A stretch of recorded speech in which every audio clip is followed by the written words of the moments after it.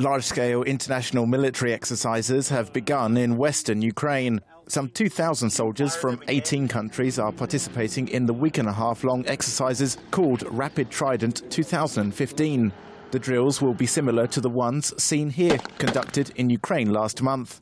They will involve manoeuvring armoured vehicles, shooting practice with small arms and coordinating operations with military helicopters. That's according to a statement from Ukraine's Ministry of Defence. In addition to US servicemen already stationed in the Lviv region for training exercises, army units from other NATO member states, Great Britain, Poland, Romania, Bulgaria and Lithuania will also take part. The Ukrainian flag will be raised to mark the start of the drills.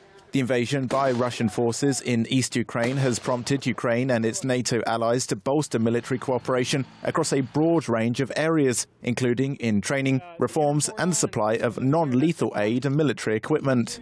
Earlier this month, the commander of the US Army in Europe, Lieutenant General Frederick Ben Hodges, announced Washington was contemplating expanding its training program for the Ukrainian military to ensure security in the region.